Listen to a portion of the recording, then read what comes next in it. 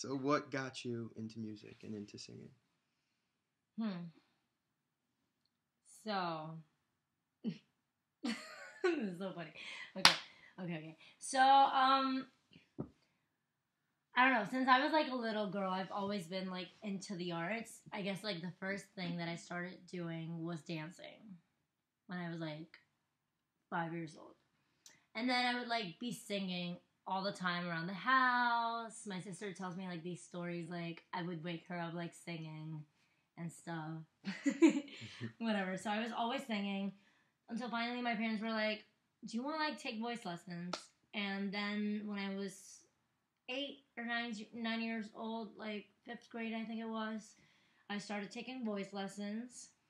So yeah, that's how it all started. Gotcha. And then it just like from kept there. On, yeah, from there. Kept on going. Yeah. What age did you learn to play the piano? So I kind of like started playing the piano by ear. So we have a piano in my house. It was my mom's, and I just like started experimenting with it, listening to music, and I started like to just make my own songs and stuff. And yeah, but it wasn't like until later. I think it was in high school that I started taking piano lessons. Okay. Later in high school, yeah. Okay. Now you said you started making your own music and songs. Who did you look up to as an artist when you were growing up? That's a tough one. I've always kind of like listened to everything, but I guess when I was like very young, I listened a lot to like Hilary Duff. Okay. I loved her. And then this artist called Belinda. I don't know if you've heard of her. She's like Mexican, and she was like in all the novelas that we watched when we were younger. So like I loved her music. So that was like my childhood artist that I listened to. But then later, I think it was like in maybe like middle school, 7th and 8th grade, I had this friend who listened to a lot of 80s rock. So I started listening to a lot of that. And well, I always listened to like mainstream music and what was in the radio and all that. Okay. So, yeah. Now, going off that, do you feel, I guess we'll backtrack a little. How do you feel about mainstream popular music today? Honestly, I'm not really a fan of mainstream pop music today. Like, I always listen to mainstream music, again, because it's like what's like there, you know, it's in the radio, it's always like playing. So, and I guess like it's kind of like made for people to like get addicted to it because they play it so much in the radio. I end up like learning the songs and everything, but there aren't really many songs in mainstream pop today that I would say like, wow, like that's really good. Okay. I think there definitely has to be like a change in the pop music that's being like produced today. Yeah, today definitely, because I don't know, it's a lot of the same, and like nothing really stands out as like unique. Like, you know. Yeah.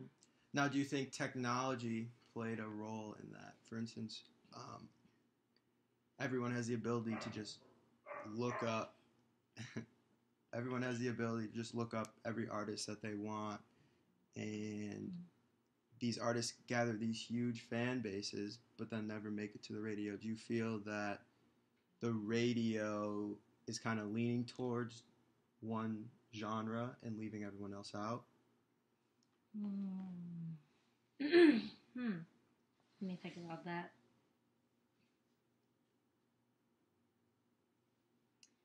I feel that maybe, I think that today it's like kind of easier for like artists to get their music out there and like make it because we have the internet. Like it's so easy. Everyone can like upload their music online, and just a few like hits on YouTube, like you'll be well known.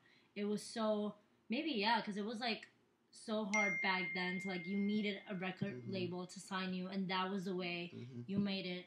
So that was the way people listened to you. So maybe now that like music is like so accessible to everyone, maybe that's why it's not. Wait, but your question again was like if they were like just sticking to one genre. Do you think that the radio is sticking to one genre? Yeah, I mean, or maybe it also like depends on the station because well, I don't listen to a lot of radio here, but back in Puerto Rico we have like the mainstream music station, and then we have like rock music, like older music. Then we have like Latino reggaeton station. But I guess so. Like, yeah, yeah, they are kind of like sticking because it's like so accessible to people. There's so much music online now, and I feel like it's hard for me to like find good music. Okay. Because it's easy to like just go to top hits on Spotify. You'll have what's playing on right now, but I actually like want to find like good music online, and it's hard because there's so much music. I don't know. And yeah, it's like all the focus now is just on these like mainstream pop artists that I don't even know like how they made it, but somehow they did, and their music is playing. And it's bad. Now, those top 40 hits, do those influence the kind of music you want to make? Or do you want to move away from that and kind of go on your own? I feel like I still want to do pop music, but definitely with something that makes it unique. Okay. I listen to the mainstream music because I want to know what's being a hit right now, and also like I just feel like mainstream music has like a different structure to it and like it's a technique that makes it so like popular for people and like likable. So maybe like I try to listen to it for like what are they like writing, or like what music are they using, or like the structure of the song or whatever.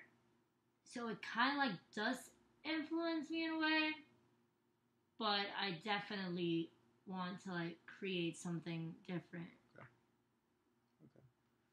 Going off, topic a little bit, but still about the music industry. Do you, how do you feel about streaming services? Do you feel like they're helping the artists? Like Spotify? The artists? Spotify, yeah. I think they help. They definitely like help unknown artists, like upcoming artists. Right, you're on Spotify, correct? Yeah, okay. Yeah. Like, if you have your music there on YouTube, on SoundCloud, all that, it's like so easy now just to like get people to listen to you. It's easy and not easy at the same time because it's there. It's just like now you have to, which is like a trouble that I'm going through now. Like, how do I like promote it and get it to people? It's just like it has to go viral. So I guess, yeah, I just need to like find more people to listen to it. But yeah, it definitely helps artists. I don't know. It's a tough one because like people like Taylor Swift, that she like took her music off Spotify. I do think like music is an art form and it should be like accessible to everyone, but also like artists live off that,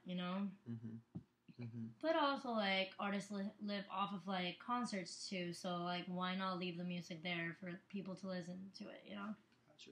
Now, do you think streaming services are going to get bigger, or like you said, Taylor Swift taking her music off of it, other artists will follow suit and you'll see a decline in streaming services? I don't think so. I think everyone's going to leave their music on it. I don't know why she did that. I don't know. I think that record labels are definitely not going to exist for long. Okay. But yeah, I think it's going really well with streaming services. So it's not going to be like until they create something else, something different, that's going to stop. All right. So where do you think the music industry is going to go from here? What do you see this EDM style of music currently, this upbeat, everyone wants to dance when they're out and about. Do you think it'll stay like that? Do you think it'll change? Where do you want to see it go? I think it'll continue like that, but it'll evolve. Like I see a lot of new like genres inside electronic music being created now. Like for example, electro jazz or like tropical house. People are like bringing other instruments into the electronic music and like some other styles like tropical house, which is a style that I really like right now. That's like it uses Caribbean like tropical instruments with the electronic music. So maybe like other instrumentation from different cultures can be like added to that. Okay. But yeah, I definitely want to continue to listen to the EDM electronic music because I like it. I think it's like part of the future. I guess like the future sound, and I'm pretty sure it'll continue. But I definitely want to see it growing and stuff because I don't know. I feel like I'm just gonna say Justin Bieber is doing a really good job right now. Like he's going somewhere else with pop. Okay. He's doing something really cool right now. Now, do you think record labels will ever go out of business and everyone will record independently? Or do you think record labels are always going to be necessary? I wouldn't say necessary. Okay. I mean, I like the whole record label idea, but again, it's like everyone can have a studio in their house and make their own music. It's so easy. And they have the computers, they upload it, and that's it. That's it, yeah. It's so easy, so it's not really necessary. Like, why do you have to, like, be paying people? Right, when you can do it all yourself. Exactly. I agree. Those were the questions. Yeah, that was easy. Thank you very much. Hey, no problem. That was fun.